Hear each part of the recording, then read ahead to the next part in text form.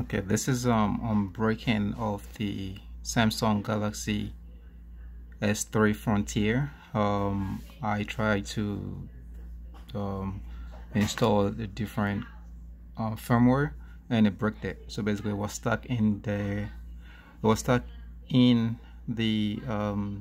download mode that you cannot connect using the Wi-Fi. So what I did was follow the instruction online that you can use a USB connection, and this is the result of that. So basically, you have to get a USB cable that have these colors: the white, the green, the red, and the black, and you have to connect them exactly like that. And once you do, and you connect to your computer, it's going to be recognized, as you can see from here.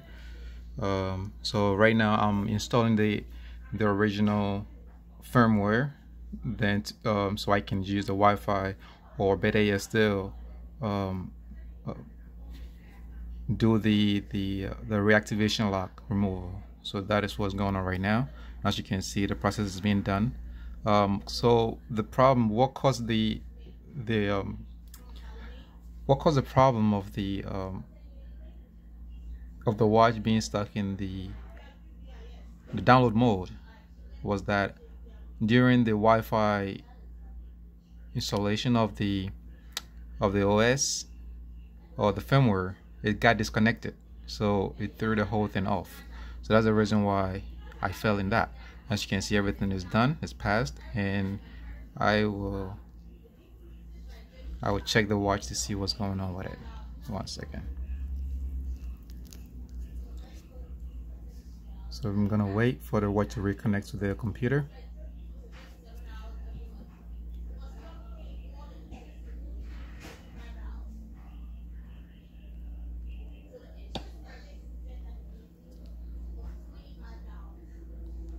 So as you can see, it was successful. Port removed, reset is okay. So the watch will reconnect to the computer. Okay, 1 second, it's booting up. I'll show you.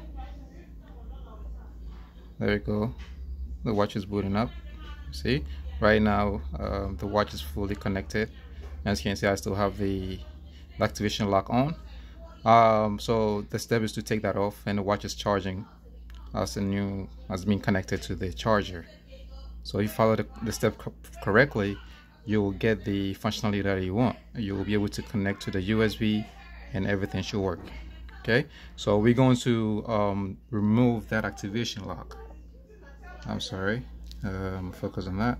Yeah, we're going to remove that activation lock. 1 second. Okay, so one more thing, if you use this to do it, the USB connection, okay, you will need to install the Samsung USB drivers, which can be downloaded from their website if you use a USB connection, this type of connection. Once you use this connection, once you're done, everything is good. What I would advise you, if you are stuck in the download mode and you cannot get into the Wi-Fi to actually reinstall the operating system, do not disconnect the USB until you are fully done with the watch. Okay, so right now I'm going to take this guy off with heat, and everything should come off, and the watch should be back to normal. All right, so that's it. Okay, so as you can see, this is the process of removing the connection. Okay, so with this heated up, you have to actually hold the ends of this to pull away from it, otherwise it'll get stuck, and you want to get enough of the lead from the pad as much as possible. You really don't have to clean it up, but you want to be able to close the watch when you're done. So get most of it off, and do not let the heat sit on it for too long, or it might fall off. You don't want that neither. Okay, so I'm going to remove it. Okay, If you touch it, it's gonna come right off. So I'm not gonna do that. I need both hands, so we'll be doing that in a second. All right. So I'll show you once it's done. Okay, so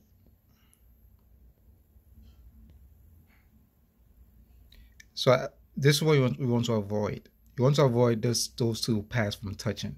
Okay, so be careful when you're taking it off, not to get them too close to each other. Otherwise, it will just touch. And now I'm going to clean that up. Okay.